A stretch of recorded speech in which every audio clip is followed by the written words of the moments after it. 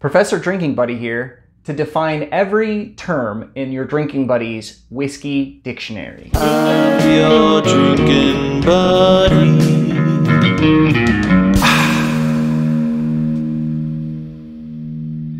Next up, we have moonshine. What's the difference between moonshine and bourbon? Well, moonshine can be made out of anything because it's not a legal product. You can make whatever you want into moonshine, whereas bourbon has to be at least 51% corn and other grains.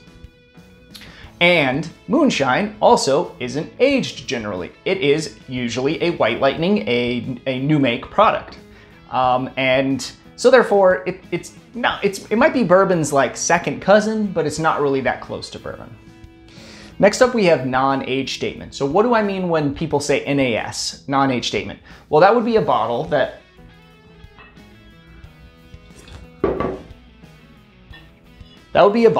doesn't tell you how old it is. So that might be something like this 1792 foolproof here.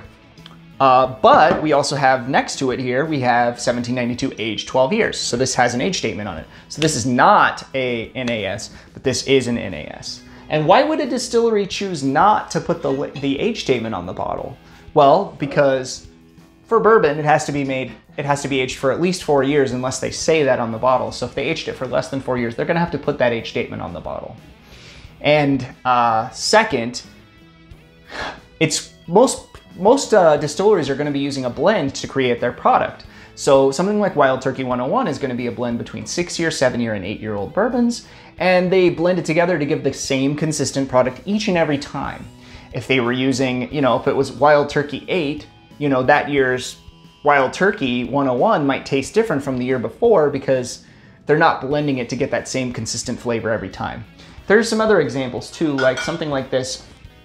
This barrel bourbon has this 6-year age statement on it, but that just means the youngest whiskey in this bottle is 6 years old. There's much older whiskey in here, but since the youngest whiskey in the bottle is 6 years, they have to put 6 years on the label. Next up, we have NDP. What does that mean? Non-distiller producer. What's a non-distiller producer? Well, that would be something like this bullet here, and if you look at the back, it says, bottled by the Bullet Distilling Company. Well, who made it? I don't know. We just know that it's Kentucky straight bourbon whiskey. So they made it somewhere in Kentucky, but we don't know who made it. And this can be frustrating when you're paying a lot for a bottle. This is what I would consider a pretty budget bourbon for being 10 years old. Also, another problem with NDSs is you often don't get an age statement. At least this bullet is giving me a 10-year age statement, which is not something you see very often on bourbon. Next up, we got new make / White Lightning. What is that?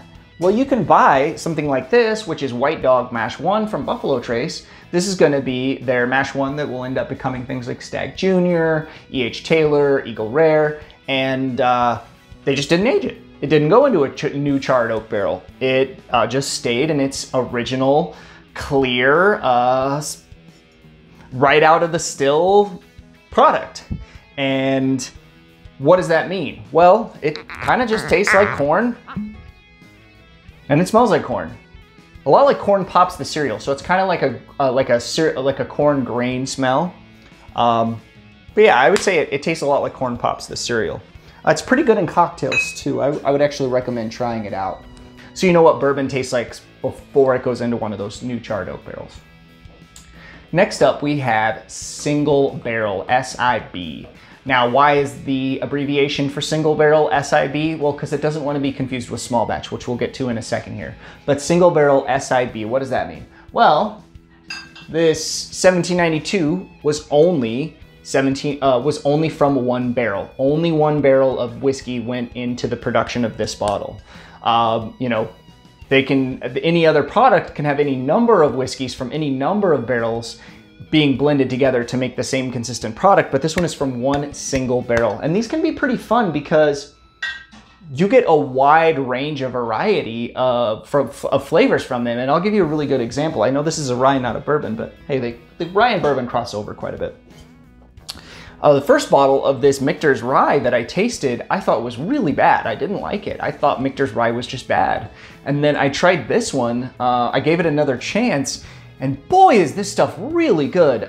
This is seriously one of the best ryes I've ever tasted. It might be the best whiskey I've ever tasted below 88 proof.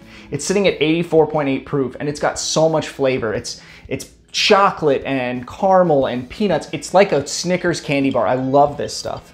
And I probably would have never tried it again had I not given a single barrel another chance, because I know they can vary from batch to batch. They shouldn't vary that dramatically, but they can sometimes. Next up, we have small batch. And what does a small batch mean? Well, a small batch is going to be a batch of whiskey, usually between 10 and 50 barrels, that they blend down to make a consistent product. So something like 1792 small batch or E.H. Taylor small batch. It's usually defined as 10 to 50 barrels, but there is no actual regulation on the term small batch, so technically they could probably slap that on almost any bourbon. But the idea behind it is you don't have too much fussing and too much blending going on. You know you're going to get a consistent product without too much fussery being done with it. To me, I don't see too much of a difference between a small batch and a standard offering for the most part. But you know, some people just like that term. You know, 1792 likes to label their standard offering as small batch. More power to them, I guess. Unfortunately, that term doesn't necessarily have any real meaning. But its abbreviation is SB. Next up, we're going to talk about store picks. What is a store pick? Well, a store pick is when the company went and, let's grab this one again, why not? The company that's selling it to you, in this case Total Wine, went to the distillery, or maybe they just had some samples sent to them, and they got to taste those samples and make a selection of which barrel they liked the best. And so everything in this barrel came from that barrel they selected, and same here. They can be really fun. I highly recommend store picks, especially if they're not very much more expensive than the standard offering. Sometimes they are kind of dramatically more, unfortunately. But if you ever see any Buffalo Trace store picks specifically, I would highly recommend picking them up. Any of their products, pick it up. And then also these Knob Creek single barrel selects are also really solid. I would recommend those as well. And sometimes they can carry a pretty old age. They can be up to 15 years old in their single barrel selects.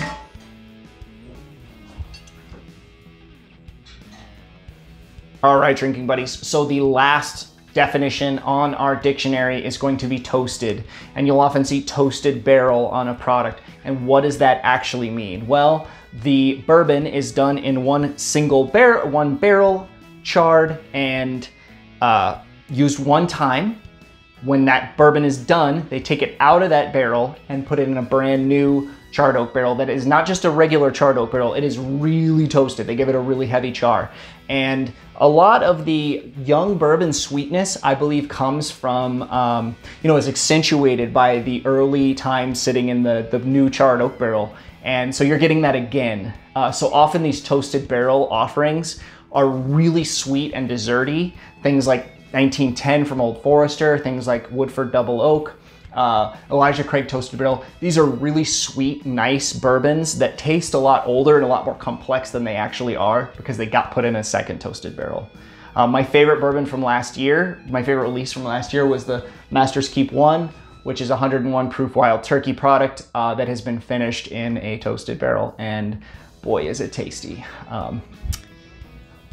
Well, drinking buddies, that was my glossary of terms from your Drinking Buddies Bourbon Dictionary.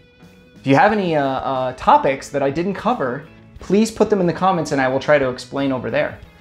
Thank you so much for watching. Please hit that like button. If you stayed this long, it's the least you could do. And we'll see you on the next one.